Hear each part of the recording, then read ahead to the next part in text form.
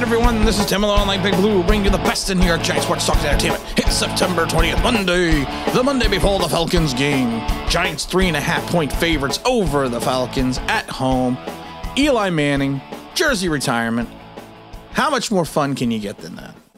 The Atlanta Falcons, of course, lost the squeaker to the Tampa Bay Bucks, 48-25. They did make it within a game in the second and third quarter by scoring 25 unanswered points, but of course the defense for the Bucks came to life, and so did Tom Brady, and they lost that game 48-25. So the Falcons are currently fourth in the NFC South at a 0-2 record. On paper, this is a game the Giants should win handily. They should be more than a 3.5-point home favorite, but this is the NFL. This is any given Sunday. Shout out to Steamin' Willie Beeman of the Miami Sharks. But we have no idea what's going to happen. But we should, as Giant fans, have a modicum of hope that we should easily win this game. I mean, if you take a look at the Falcons roster, they are not devoid of talent. They don't have a lot of talent, but they have a mixture of talent. To me, Matt Ryan, even at 36 years old, is still a quality quarterback. Josh Rosen is his backup, so if we can get him hurt.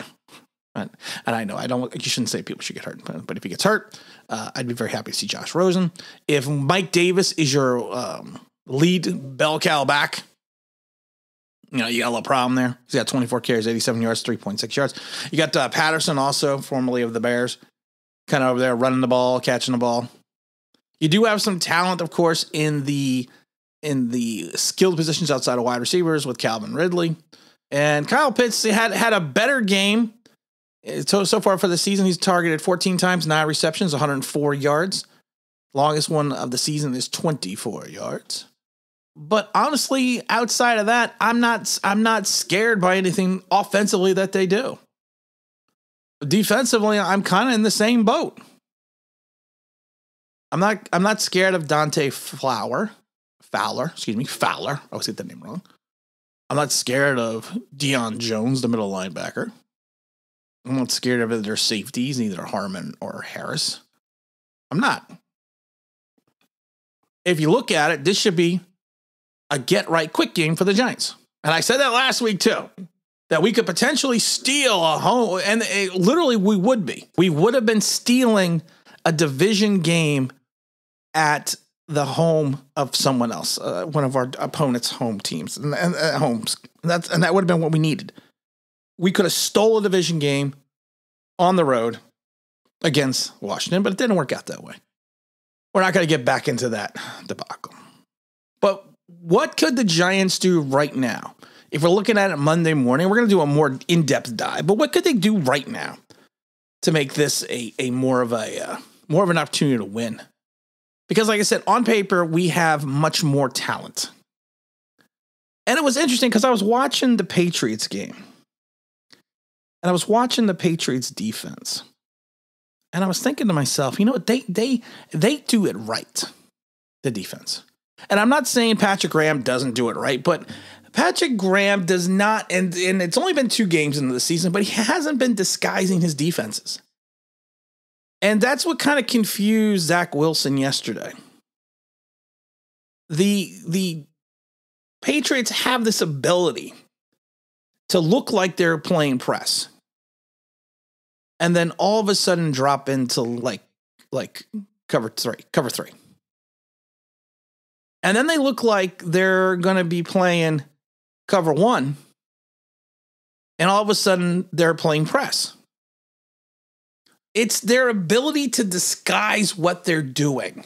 And I think that, of course, it was also playing against a rookie quarterback, but that's what confused the Jets.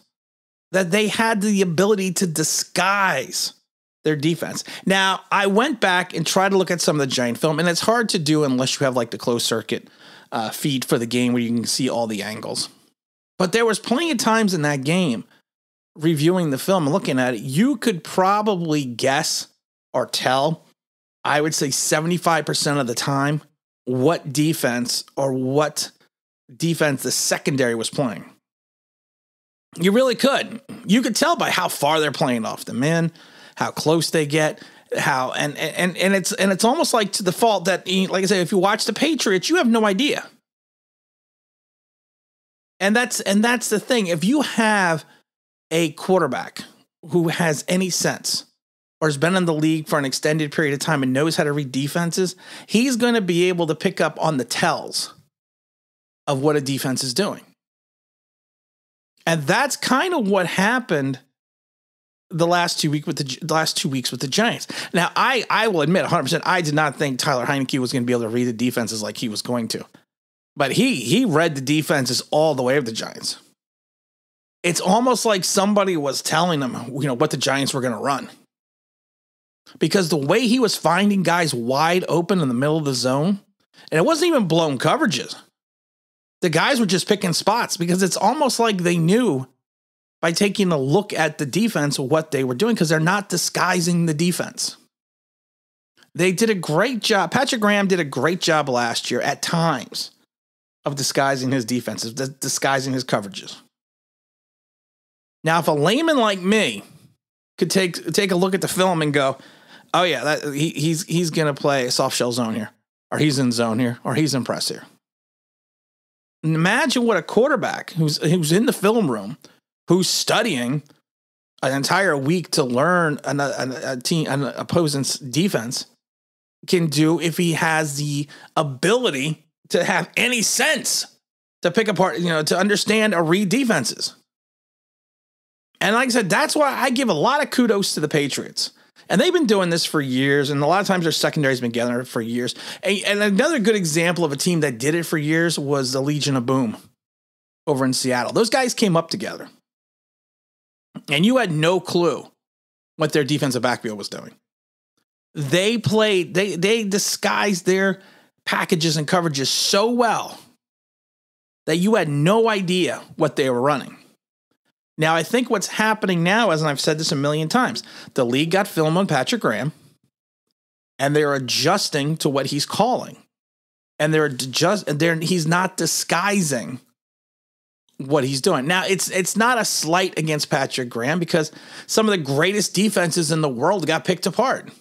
The 46 zone in 84, 85, and 86 for the Bears was unstoppable. Because it not only had to do with the play calling, but it had to do with the personnel they had. And once the league started figuring out, listen, when they're blitzing all these guys, just look for the short dump off, or just look for the guy in the middle of the field. 3-step drop and throw the ball. Because when the rush is coming that fast at you, and you're able to get the ball out of the pocket, you're going to probably turn a big play. And then also people figured out with the 46 zone was very simple. How do you combat it? You run the draw. You see when they're going to sell out, and you run the draw, and then you're in the second level with nobody there, with the safeties 8, 9, 10 yards back. Now what happened is Buddy Ryan took it over to Philadelphia, kind of went a different direction with it. But again, he had the talent. He had Jerome Brown. He had Reggie White. Seth Joyner. He had the talent to play it. It was never as successful as the Bears in 85, but it was still a successful defense. It wasn't until he went over to the Houston Oilers that the whole wheels fall off the bus, because the leagues figured out his defense. It happens. Same thing with the West Coast, same thing with the run and shoot. So what the Giants just need to do, and I think Patrick Graham needs to do, is first we got to figure out how to cover the tight end. Kyle Pitts should scare the hell out of anyone right now on the Giants, because of the fact that we really don't have a linebacker, I think, that can hang with him. Ricky Bobby said it. Ricky Bobby said it best. No one can hang with his stuff, especially not in the Giants linebacking core. You have to hope Lorenzo Carter maybe has the speed.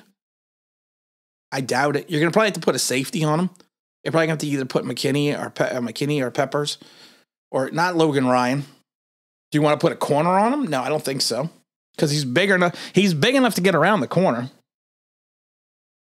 But I think it's more of just disguising the coverages better. And then the other key is going to be, and I don't think it's going to be that much of a key this week, is we got to figure out where we're getting the rush from.